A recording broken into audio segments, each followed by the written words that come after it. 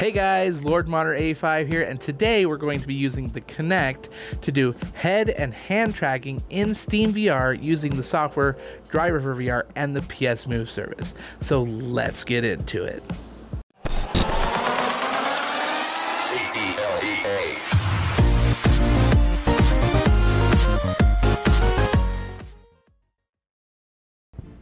Alrighty, so the first thing you will need to do is gather up all the software required for the PSMoveservice Kinect setup. Firstly, right off the bat, you will need SteamVR if you haven't already got it. Next, you will need either an Xbox 360 Kinect or an Xbox One Kinect SDK/driver. Then you will need the PSMoveservice version alpha.9.0.1, which is currently the latest version from HipsterSloth. Next, if you are using a mobile headset, you will need either RiftCat, ALVR, or TrinosVR. Note, ALVR is only for Oculus headsets like the Gear VR or Oculus Go. RiftCat and TrinosVR should work for all other headsets. And finally, as far as the software goes, you will need Driver4vr. Now you will need to gather up all the hardware that is required. First thing you will need is two PSMove controllers. Then you will need either an Xbox 360 Kinect or an Xbox One Kinect. Next, of course, you will need a VR headset, either PC VR or mobile VR. The cost will depend on which headset is used.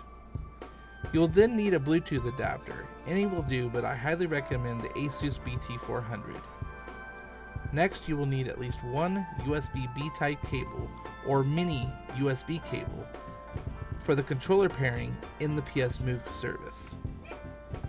And finally, I would recommend a USB cable extension. This is optional, but is still recommended. Links will be down in the description to where you can purchase and download any software and hardware you may need. The PSMoveservice install section of this tutorial was taken directly from my PSMoveservice setup guide and will show you how to install the software and configure the PSMove controllers for use. We will now install the PSMoveservice and configure the controllers. Okay, so the first thing we're going to do is just a quick overview on how to install SteamVR. So go ahead and open up Steam, and from the Steam store, go to the search bar and type in SteamVR. Once you've done this, it should pop up with a listing of different things. We're going to want to click on SteamVR itself. Now on mine, it's already installed and it says play now. It's in my library. If you don't have SteamVR already installed, you'll need to install it. It should be right here. Okay, let's get to the PSMoveservice install. Okay, now we need to install the PSMoveservice. Go ahead and click the PSMoveservice setup 64.exe. Go ahead and click Next, Next, and Install. And go ahead and click Finish. This will install in the program files in the C directory. Go ahead and click Start, and you should see PSMoveservice and PSMoveservice Config tool in your Start menu. That means the PSMoveservice was installed correctly. The next thing we're going to want to do is install our Bluetooth dongle. So go ahead and obviously unpackage that, all that good stuff, and then we're going to install that in our computer. Go ahead and plug it in, and down here in the lower right hand corner of the screen, you should see a little arrow, and you click on that. And as you can see there, it says Bluetooth devices. But before we do that, I want to show you in Device Manager. Search in Device Manager. In Device Manager, you'll have all your stuff, but right here, usually up towards the top, you'll see Bluetooth. As you can see right there, Asus USB BT400. That's my Bluetooth adapter. So we know it installed just fine. Now, yours may say something different, but that's okay. Just as long as it's recognized by Windows and it is definitely installed. Okay, now that we got our USB Bluetooth dongle installed and working properly, we need to connect our controllers to our computer via Bluetooth, or should I say, pair them to the computer. In order to do this, we want to use our USB B-type cable that is used to charge these controllers, as you can see there. To do this, the first thing you're going to want to do is go ahead and plug your cable into the computer. Once you've done this, go ahead and click Start, PSMoveservice. You're going to have a command line window open just like earlier, and then click the PSMove config tool. Click Connect and Controller Settings. Once you have done this, you can go ahead and plug in your first controller, like so. When you do this, you'll have a red flashing light indicating that it is charging, just like it would charge. And you can actually charge these with the computer after you, of course, do that. But I would definitely actually recommend getting a charging dock if you can. Makes the whole life a hell of a lot easier. So, in the PSMove config tool, go ahead and click Pair Controller, and we're going to want to hit the PS button, or it's called the PlayStation button, on the PSMove controller until we fill up the yellow bar. As you can see there, it says it's setting up. Sometimes this takes a minute or so. It's kind of a pain in the butt. There we go. Yep, that one done. So you can unconnect this one. Take a note of the controller ID. That one was 0. And then this one, we're going to do the same thing too. Go ahead and connect it, click Pair, PS button. Again, it shouldn't take but a moment here.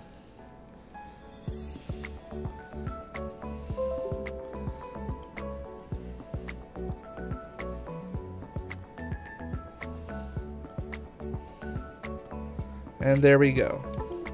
Let go. Okay, now that we're to the point where we need to actually calibrate the controllers, we need to do the magnetometer calibration first. So in order to do that, make note of which controller it is. Obviously, we have the magenta one. We're going to click controller calibration, and we're going to click magnetometer. Now, if you do have a newer PSMove controller that came out with the PSVR, and it does have a gyroscope in it, you're going to want to calibrate the gyroscope. There's actually a website, and I'll leave that in the description, where you can go check that out to see which controller you do have. So go ahead and click Calibrate Magnetometer, because mine are the older ones. And actually, before you do anything, go ahead and rotate it and kind of zoom out a little bit. Grab your controller, and when you do this, it's going to light red. And I'm going to grab my thing. And what I do is I like to kind of do it a zigzag. As you can see, I'm filling up that bar, and I just want to keep doing that on both sides until it doesn't grow anymore. And we just want to fill that circle with as much dots as you possibly can. You're also getting a workout at the same time, and flip it up and down to make sure that you're getting every point. Again, keep doing it until it fills up. Alright, once you've done that, you need to make sure, because this is the front facing of my play area, that is the direction I will be pointing when I play video games. I'm going to point the trigger in that direction. So as you can see, if I was going to hold this controller, the trigger's right there, I'd set it like this. And then go ahead and click OK. And what this is going to do is it's going to magnet and make sure it's stable, as you can see there. So if I point it forward, it's pointing forward. It's a little weird, so if you do that, you can click the select button while it's down like that, and it'll return. So as you can see there, everything's good now. And now you're going to want to go ahead and repeat this with the other controller.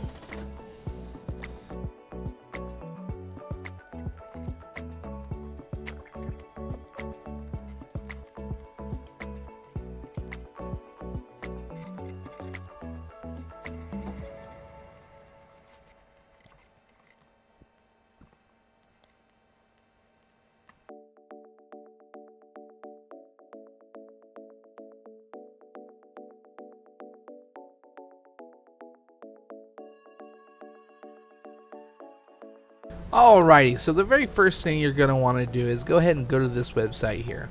This is the URL. I'll put this down in the description so you can find it easily, and download the Kinect for Windows SDK version 1.8. Now this is for the Xbox 360 Kinect. Now if you have an Xbox One Kinect, you will need to download the SDK for that, and I'll leave a link in the description for that as well. So all you have to do is, of course, go ahead and click download and put it in a directory you want. I'm going to go ahead and throw mine on my desktop here, and that'll take a few minutes to download. Once that's downloaded, go ahead and install it. Now I've already installed it on mine, so I will not be doing this, but it's very, very simple. It's just a matter of installing it like any other program. If you haven't done so already, you need to go to Driver4vr.com and download Driver4vr. Now again, they do have a free version, which is a 5-minute kind of trial, but I definitely and highly recommend downloading Driver4vr and then actually paying the $15.95 here to become a full subscription. Not only do you get the latest downloads that are available, you get great feedback, and you can really, it's a great community, so I would definitely recommend doing that. Now, once you get done with this, we need to go do the camera setups. Let's go do that now. Okay, you're going to want to set your Kinect up on a tripod, shelf, stand, or something about 3.5 to 4 feet off the ground and about 7 feet from where you'll be standing, like you see in the diagram. Once you have done that, go ahead and plug the Kinect into your computer, and then we will move on to configuring Driver4vr. Now that we've done the Driver4vr installation, the Kinect SDK installation, and the camera setup, what we're going to have to do is go configure Driver4vr. Now the first thing you're going to want to do is actually make sure Steam is open and ready to go. Once you've done that, go ahead and open up Driver4vr. Once Driver4vr opens, it will automatically open SteamVR. As you can see, I have my headset mirror open and my SteamVR compositor right here.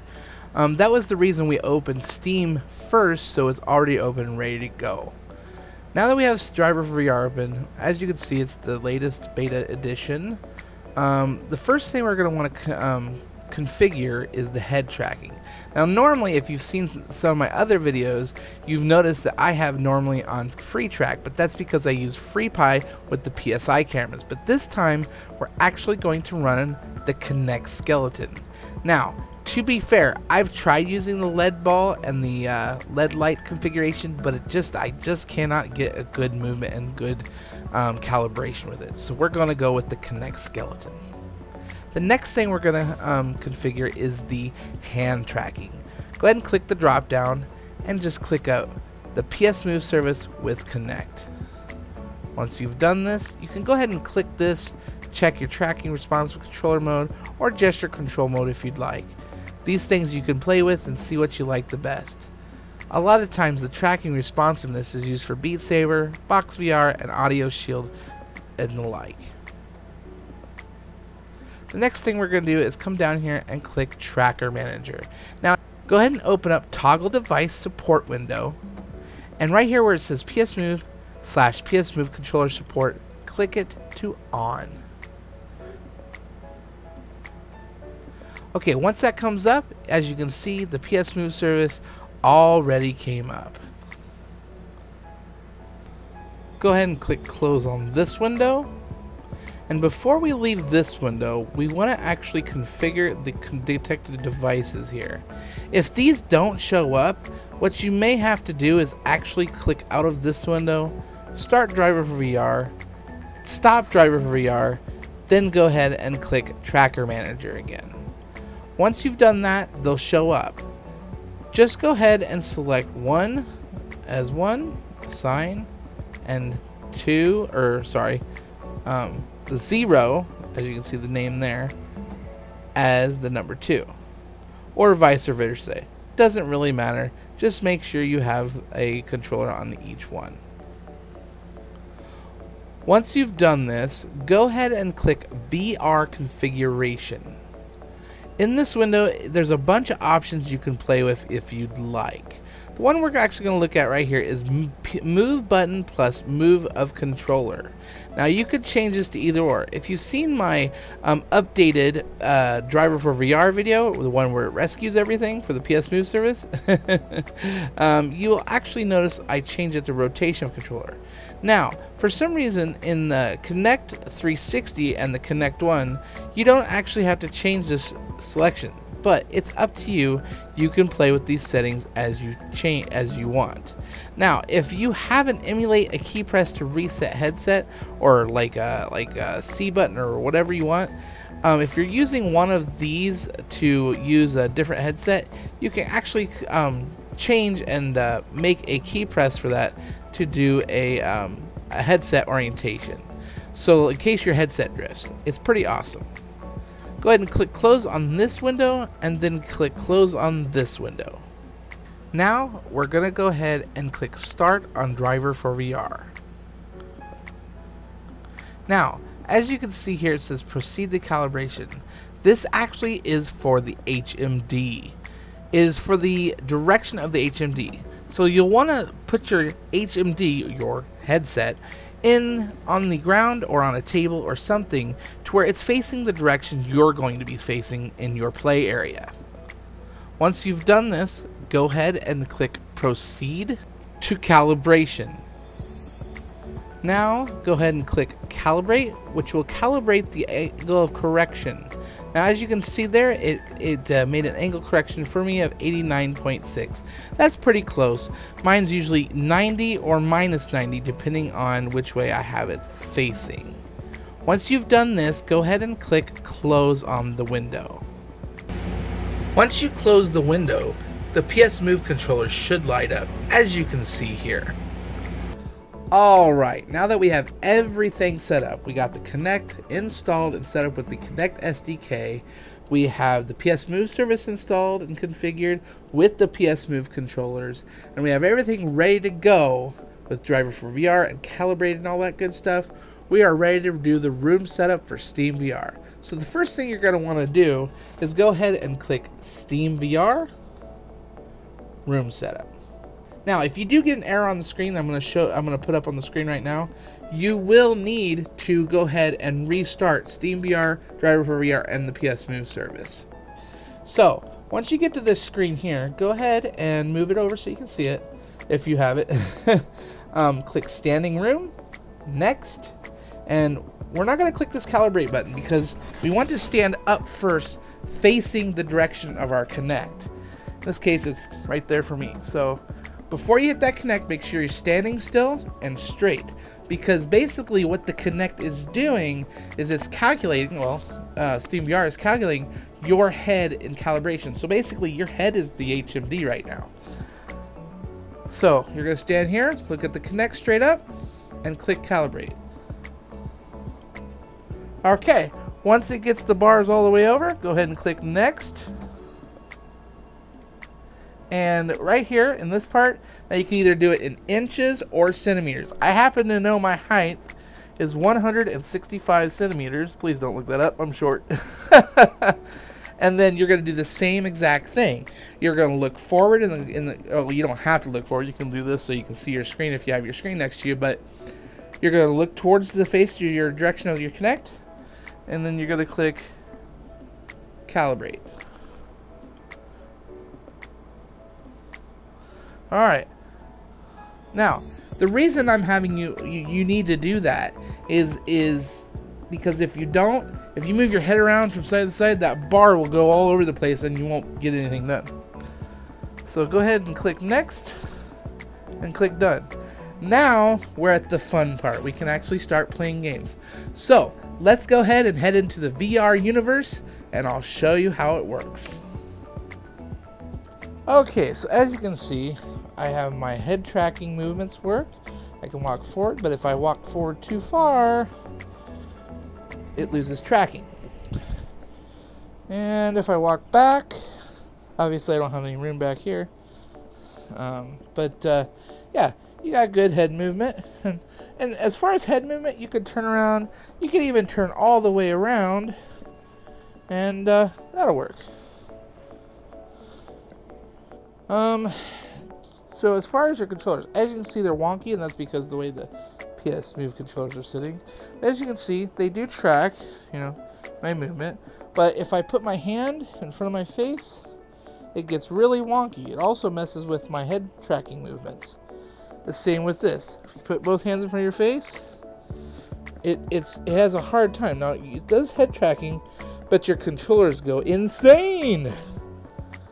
Now, the PSMoveservice part of this, I'm going to show you something. As you can see, I'm holding the controller with my right hand, but it's in my left hand. Same with my left hand, right hand. The reason is because the two controllers coincide with certain side. Now in SteamVR, in order to calibrate your controllers to be in the proper orientation of correction, you'd want to hit the select button that's on the side of the controller, and that'll help orientate the correct direction. So like, if I put the controller going this way, see how it does that? But like, see now it's messed up? I can hit that select button and it'll correct it. Now when you do that, you want to make sure you're facing, as you can see there, your center line. Now as far as tracking, it does track pretty good. I haven't had a whole lot of problems with this setup. Now this setup, like I said, is great for Beat Saber, rhythm-based games, and like you could play VRHeadset, some other things. So, but I will show you tracking. So, in front, not so good. To the side, so pretty much from about right there to about right there, you get pretty good tracking. You go back any further, you lose tracking. It's kind of like the Oculus Rift with like a one or a front-facing setup. So let's go ahead and open up Beat Saber.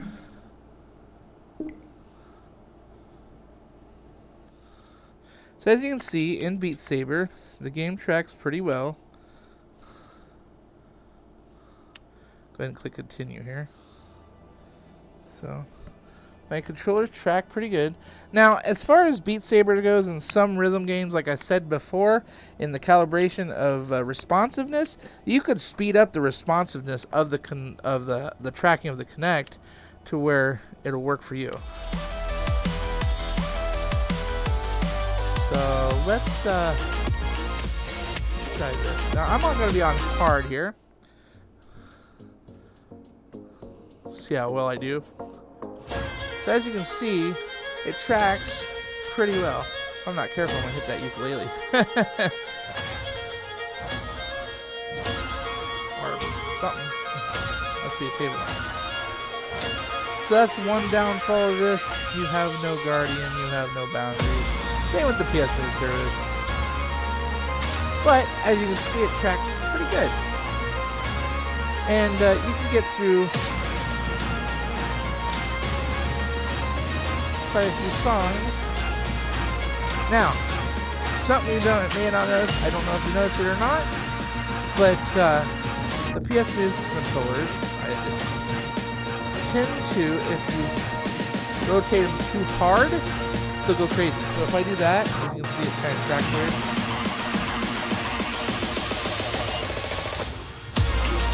Yeah, see it right there, it's kind of tracking. But it's a glitch, I think, of my controllers. Your controllers may be different. Now, when you're playing, you could experience drift of the controllers, and again, that's just fixed with that select button on each controller.